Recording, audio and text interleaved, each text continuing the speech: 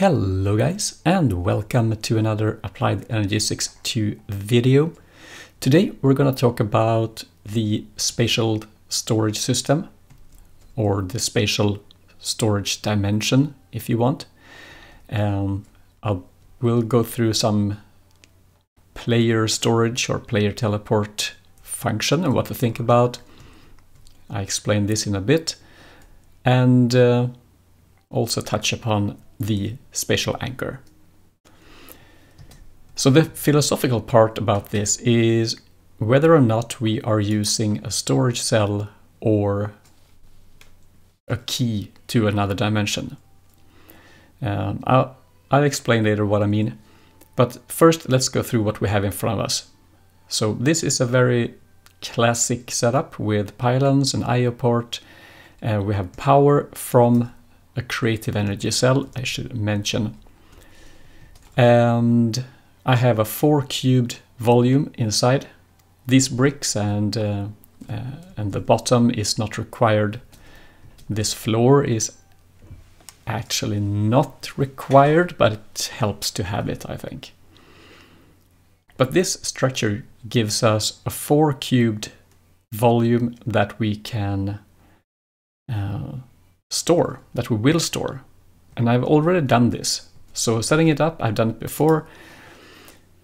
Use a storage cell of appropriate size. There are 128 cubed, 16 and 2. And a really important part here is that once you have set it and used it once, you cannot change the cell to anything else. If we compare it to a normal item storage cell, Shift and right click if it's empty, and you will get the component back and the housing. And you can build those again, like this. With a storage cell for the spatial storage system, you can't do that. And that probably lies deep into the code, a bit out of my field. But once you have used this one, you can see it gets a serial number. There are also a few files created on in your world save. And those are quite permanent in terms of how big they are. And they have coordinates. You can actually teleport to that dimension. You can go there and you can teleport back. So they are not the same thing as a storage cell. But okay, let's continue here. I also have a redstone system. The IO port will be activated on a redstone signal, going from low to high, I guess. And once we've done that, I have a delay circuit here, very basic one. I don't know, 10 seconds perhaps. That will give us another redstone pulse after a while. Once we click the button, this storage cell will move from this slot to this one.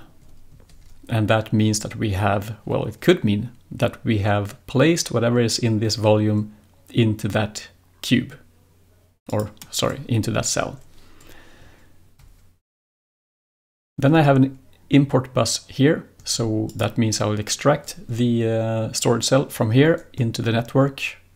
I used to have this ME chest here with a storage cell for temporary storage, but I removed it and it seems to work fine anyway, because I placed a storage bus down here with the storage cell unformatted. Doesn't really matter because I placed a fuzzy card here. So once we have used it, we will just take it out and send it back in. And then when the next redstone pulse comes, the same thing happens again.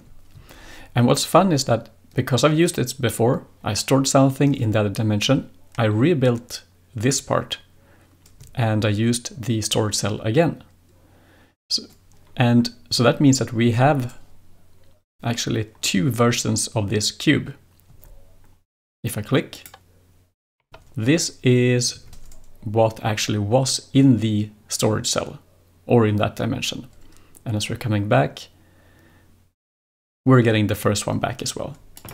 So here I have some dark stone, and over here we have cobblestone and wood. The storage cell went into here. We can see the redstone signal coming here, and we just threw it back in. So I was afraid that that very quick operation would make, because we still have a redstone signal active, that could be a problem, but it seems like it works.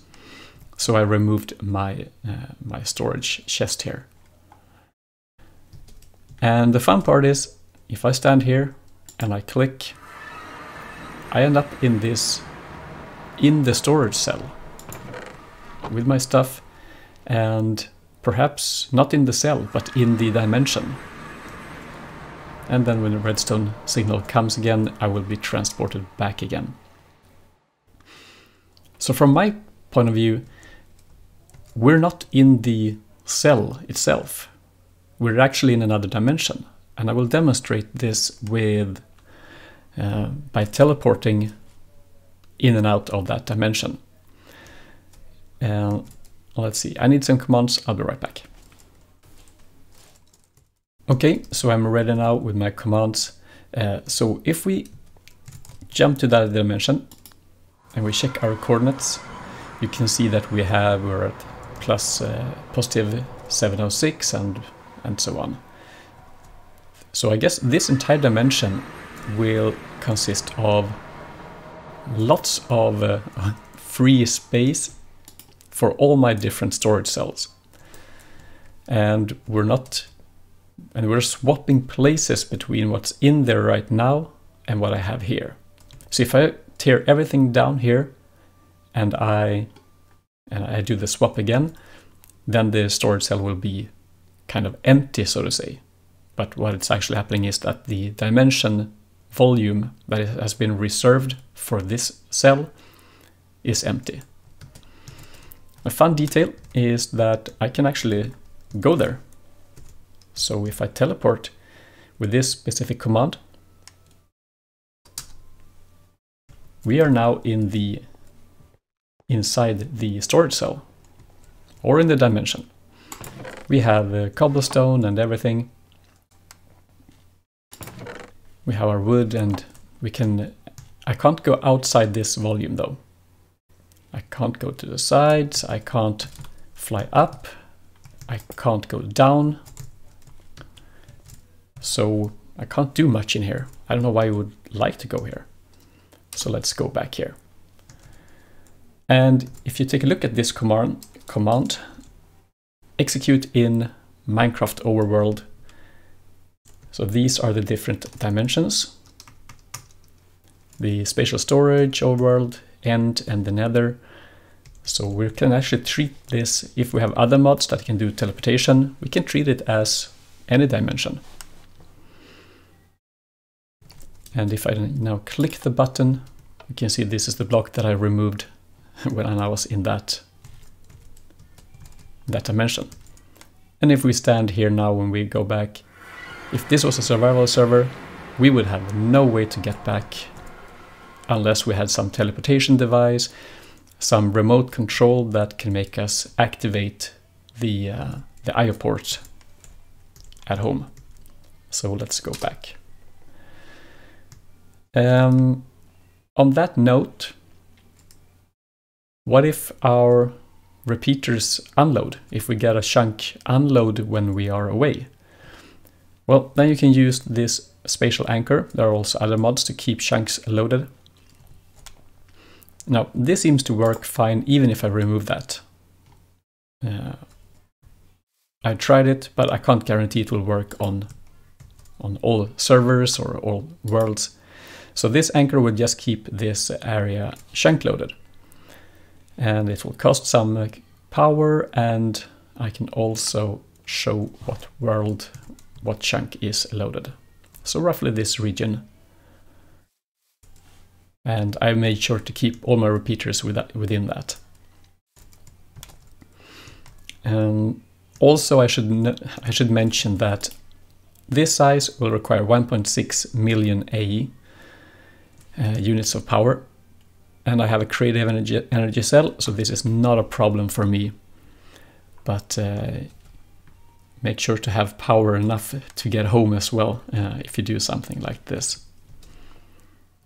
So that's pretty much about everything I was about to go through. If you have any other comments, if you have any ideas of how to use this, perhaps you can have different cells and you have a room in your base and you use them to, you can swap that room between different machines or, I mean, different mobs. Perhaps you will want to use it to teleport something to the void world, the AE2 dimension, and make the wither explode there and then take it back. Or I'm not sure exactly what good uses we have, but please feel free to add your ideas in the comment section. But yeah, that's pretty much it. Storage cell, is it a key or is it actually a cell, a storage cell? For me, it's from now on a key to another dimension, and I would like to hear what you think about that.